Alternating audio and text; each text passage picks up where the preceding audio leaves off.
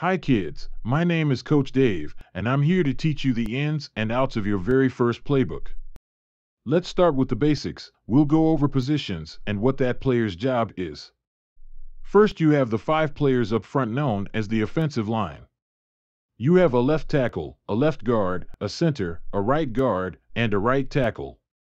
These 5 players are responsible for protecting the quarterback and opening up running lanes for your running backs and wide receivers. Without them, the offense wouldn't be successful. For this reason, many say they are the most important part of the offense. Next, you have your wide receivers and tight ends. These are labeled in your base formation as X, W, Y, and Z, with your X receiver being positioned to the left as the furthest player from and in line with the quarterback. Your W receiver, or tight end, lines up to the left of the quarterback and in line with the offensive line. Together with the Y receiver positioned to the right of the quarterback and in line with the offensive line, this will create a 7-man front. Finally, we have the Z receiver, which positions himself to the right of and in line with the quarterback. Wrapping up the skill positions, we have the running back. Together with the receivers and tight ends, these players are responsible for catching, running, blocking, and even throwing on rare occasions. These players are typically some of the fastest on the team, the most agile, and have the best hands. Finally, it's the quarterback. This position leads the offense. They will control the flow, call plays, put skill players in position to make plays, throw the ball, and sometimes run as well.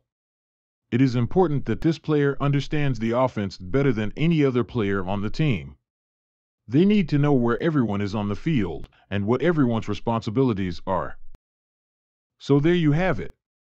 This is your base offense that we will refer to as jet. This particular formation is called the double wing. This formation uses misdirection in an attempt to disrupt and distract the defense and allow for a power running attack using the running back or speed sweeps with the X and Z receivers. Whenever you hear your coaches refer to double wing, this is how the players should line up. It is important to know where you need to be and line up quickly and efficiently so that the offense as a whole can be well prepared for the upcoming play. The plays we will be running out of the double wing are the following: X motion dive, X sweep, Z motion dive, Z sweep, and finally a quarterback bootleg off either X or Z motion for a total of 6 different runs. The dive play calls are run plays where the running back will get the ball and run towards the X or Z side. The sweep plays are used to get speed runs for the X and Z receivers, and finally the bootleg runs are meant to keep the defense off balance with quarterback runs towards the X and Z sides of the formation. There's a few key movements that need to be done on each and every play to make the jet series all work. We need to have motion on every play. This will come from either the X or Z receiver when in double wing formation.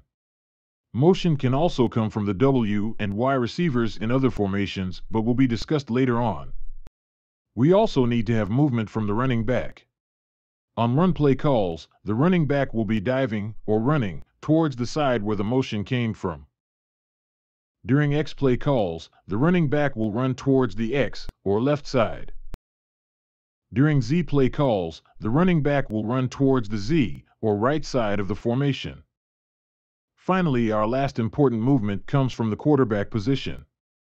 Sometimes a bootleg call will be made where the quarterback will actually run the ball. So to make sure the defense is always paying attention to the quarterback, he needs to bootleg with or without the ball on each and every play. The direction on which he bootlegs will be in the same direction that the motion is running.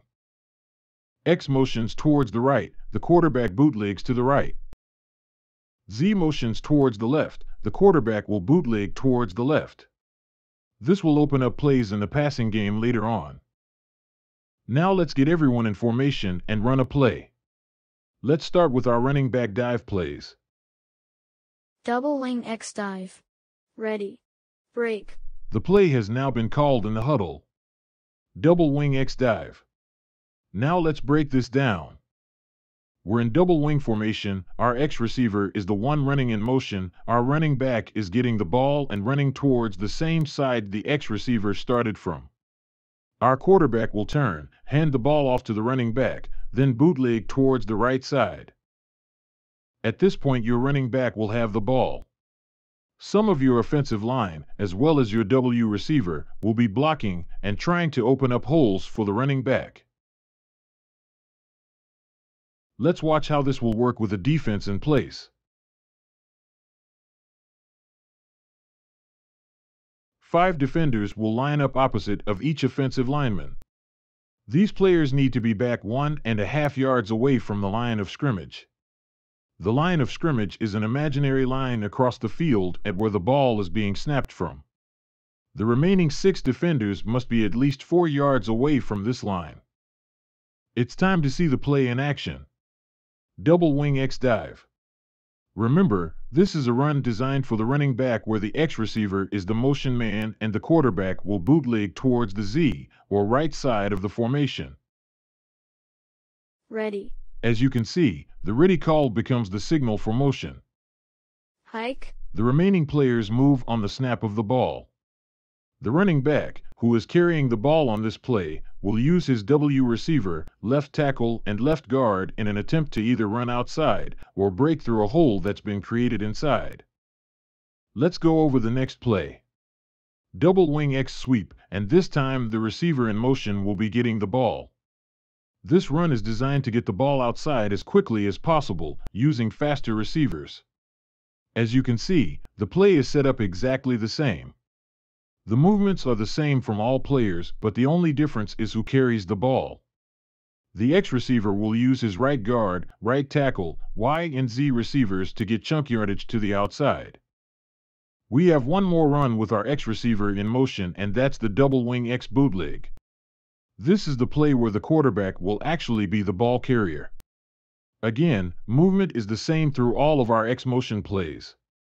This keeps the defense honest at all times without alarming them on any different movements between plays.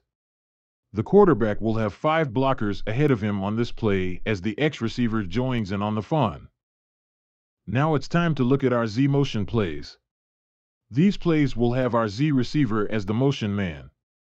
Again, movements will be the same throughout all Z motion plays.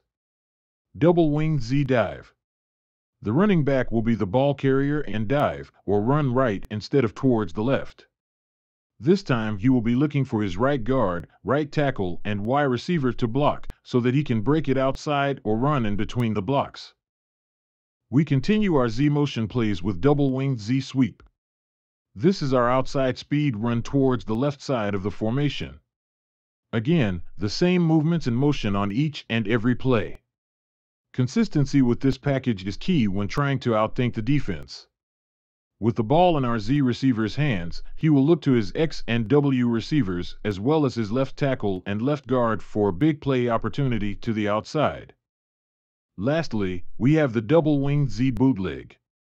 I may sound like a broken record at this point, but again, the movements are the same. Say it with me. Consistency. Double wing formation. Our Z receiver is our motion man, and the ball carrier this time will be the bootleg or quarterback. With 5 blockers up front, the quarterback will look to gain some easy yards by using the wall of players in front of him. The bootleg runs give the offense the most blockers, but also take the longest to develop. That wraps up the running portion of the double wing formation out of the Jet series. To review, we have 6 designed run plays out of this formation. 2 dives, 2 sweeps, and 2 bootlegs. Our motion players out of this formation come from the X and Z receivers.